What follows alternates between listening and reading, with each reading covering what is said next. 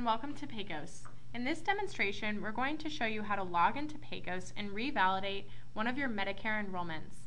In this example, we'll be performing the revalidation on an application where you represent an organization, but the screens and steps are very much the same even if you're performing a revalidation as an individual practitioner.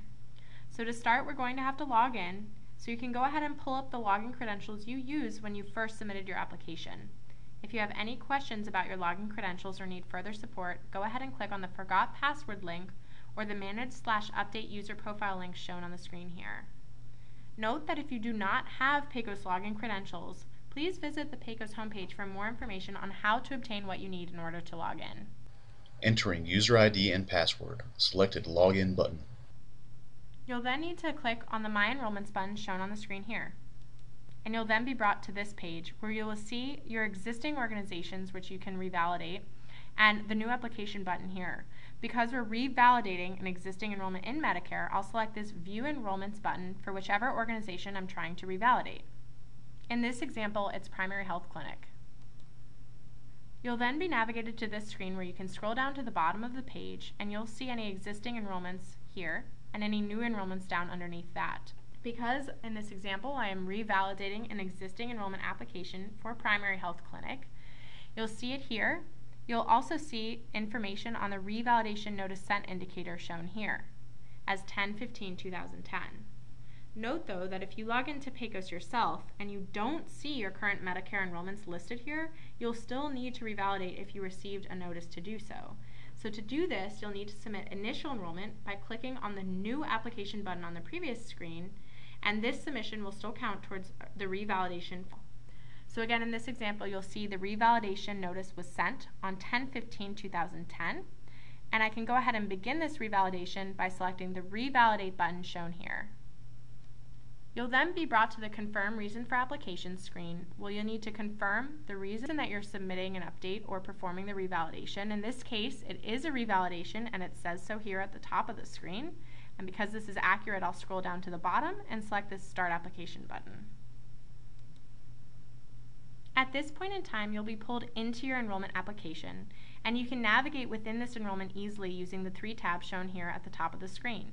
I'm going to start by selecting this Topic View tab here. When you scroll down, you'll see all of the information that you've previously entered in for your Medicare enrollment shown here.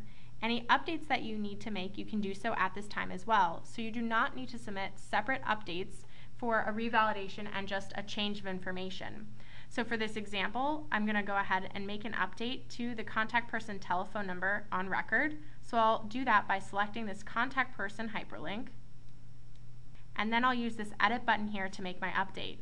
Note, you can also make updates by selecting the delete button or the add information button at the top of the section if more contact people need to be added to this enrollment. So I'll select the edit button now. And then I'll select the next page button. And then on this screen here, I'll update the telephone number to be the new accurate number. I'll then scroll down to the bottom of the screen and select the save button. At this point in time, I'm done making the update I needed to make to this enrollment application. And as you can see, this is the Review Complete button. So I'll select that now. And doing this indicates that you've reviewed all of this contact person information and that it's accurate. And because it is indeed accurate and I've updated the telephone number, if we navigate back to the Go To Error Check tab, and as you can see on the Error/Warning Check tab, there are no errors or warnings left for this enrollment application. So if I go to the top of the screen here and select this Topic View button, I should now be able to scroll all the way down to the bottom of the screen and actually begin this revalidation submission. Again, any updates that you need to make to your enrollment application can be done at this time, and you do not need to submit a revalidation or a change of information as separate submissions. So for example, if you need to make updates to your required and/or supporting documents, you can do so at this time. Let's say you need to update or add new required documents and you want to electronically attach them to your enrollment, you could do so here using this required and/or supporting documentation section. Because I don't need to make any updates to my electronically attached documents, I'm just going to select the Begin Submission button at the bottom of the screen. At this point in time, you'll be brought to the Electronic Signatures page, where you will be prompted to indicate whether or not you would like to electronically sign any of the documents shown. So in this case, it's the certification statement, and I'm going to opt that yes, I want to electronically sign. Doing this means that I won't have to print out a copy of my certification statement and mail this to my Medicare administrative contractor. So after selecting yes, I do want to e-sign, I'll select the next page button at the bottom of the screen. You'll then be brought to the electronic signature submission page where you'll need to go and navigate to this drop down here shown on the screen and select an authorized signer. This is the person who will need to electronically sign on behalf of this revalidation in order for the Medicare administrative contractor to process your revalidation. So after selecting this person, in this case Jim Madison is the authorized official, so he will be electronically signing the enrollment. I'll hit this apply button here, and then you'll be prompted to enter the email address information for this person. At this point in time, the contact person that you've selected under the Signatory for Organization Enrollment page will receive an email and will then need to log into the electronic signatures page and e-sign that the revalidation information is accurate. Once you've completed this information for your signer, you can select the next page button at the bottom of the screen to move forward. The next page you'll see is the submission page, where you'll see your Medicare administrative contractor shown here as a label, and you'll also see your reason for submission shown here. If you scroll down through the page, you'll see additional information on required and supporting documentation, and if you scroll all the way down to the bottom of the page, you'll see any previously uploaded documents that were submitted along with your Medicare application. If you want to view these documents, you can do so using the View button shown here.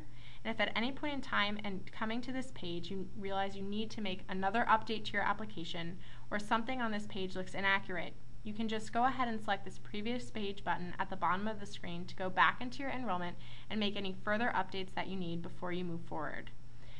For the purpose of this demonstration, because everything on this page is accurate for me, I'm going to select this Complete Submission button now. At this point in time, a pop-up will appear on your screen notifying you that any documentation that you have not electronically uploaded with your enrollment will need to be printed and mailed and sent in to your Medicare administrative contractor. And if you do not mail this required documentation, your application will risk being delayed.